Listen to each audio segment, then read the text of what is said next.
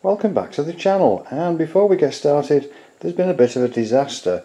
I was setting up and I was putting the tripod onto the camera and the connector thing has snapped off. So I've got to glue that. Back in a bit. Right, now that's repaired, let's try it again. Okay, this is a project sent to me by a guy called Nick, and he's looking for help with a project of his to do with RFID. And in here are various things he's been working on. He does have a Github, and I'll put a link for that below now. On that Github you'll find what he's doing with his RFID stuff, and we'll open up and see what he's sent. And the idea is to use some of these parts, try and do something with them today, and then I'll properly find out what he's doing and be able to work on the project better with him. So let's have a look.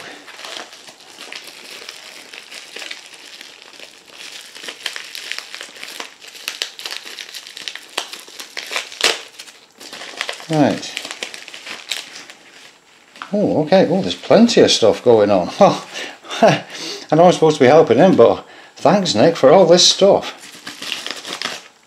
Okay, I'll lay these out and I'll come back. Okay, well, he did say that he does sell some of these items, and I believe that's why they're all labelled up, but everything is really nicely written about. A very nice message there as well from him. But yes, we've got individually labelled items like the inductor and NPN transistor, and we've got the PCB trace antenna. Here we have a detector. There's the coil within the detector. Marvellous stuff, as you know I really like to work on wireless electricity. 13.56 megahertz is the area of interest, and that's for RFID and some cell phone things and what have you. So, oh, hello cat. So, next thing to do is to put something together that might show something working. His preferred power source is a 3V CR2032, so that's what we'll be using for any experiments. Here we have a bunch of resistors with their individual ratings on them as well. Okay, let's see what we can do initially with these parts.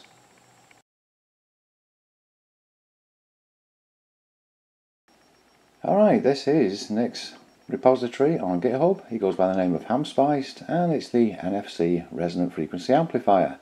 And do bear in mind, all of this is being done for free. All the files are out there for you to use yourself, and in fact he does sell some of his stuff on Tindy, so you could help him out that way and also explore some of this for yourselves. It's the project repository for the Resonant Repeater project. So at the moment he's on version 2.1, and the goal, I'll read it: create a low cost adaptable device that can amplify 13.56 MHz frequencies for low power devices, implants, etc. Initial idea is to take already made tuned NFC chips from key fobs, harvest the antenna from them, find out the resonant capacitance, introduce a capacitor and tune as needed. So here's his first proof of concept. It's a simple enough coil there with a capacitor on it, and it should resonate at 13.56. Tuned it, and it did indeed. It was successful. Next along was some pretty good looking little PCBs that he got made by, I think it was JLC PCB, and they came back looking pretty good, which he then added an antenna to from a working NFC fob, and they weren't tuned properly. So by adding a 22PF capacitor, he was able to get it to resonate, and that's part of these things, is to get the capacitance exactly right. Moving along, he ended up ordering some printed antennas, PCB integrated antennas, which I believe I've got in the other room there. They look quite fascinating. It's going to be interesting to try and use those. And along we go, and he's furthering and researching and tuning everything up. This is all really fascinating stuff with the flex prototypes that are being made, and all his calculations that he's done. And he's able to create an additional test board zeroing in around the 0.0712 radius, which seems to be where he's at now. As I say, absolutely fascinating GitHub that really does, I think, will help to further wireless electricity experiments and products get stuff out there beyond, well, you know, charging a cell phone or a toothbrush.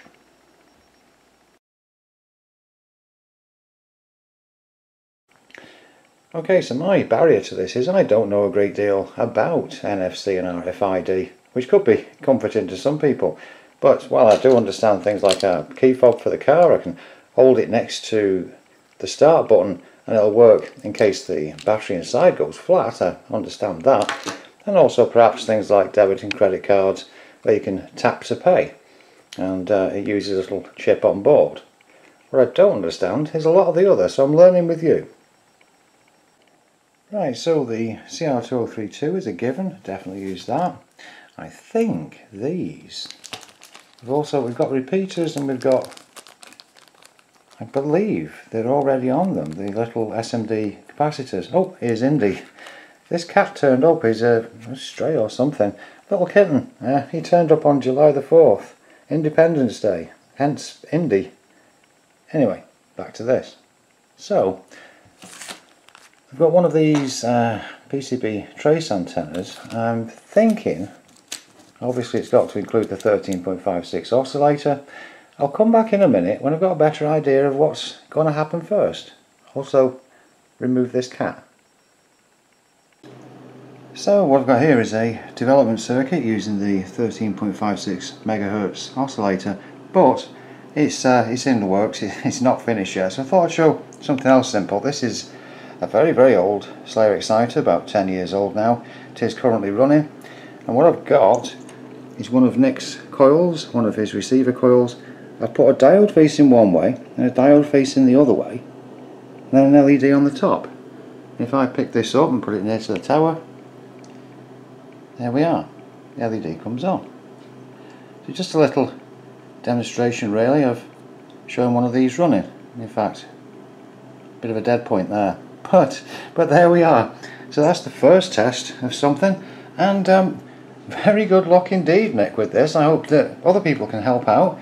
You can create some circuits, get stuff running at 13.56 MHz. Alright, thanks very much for watching.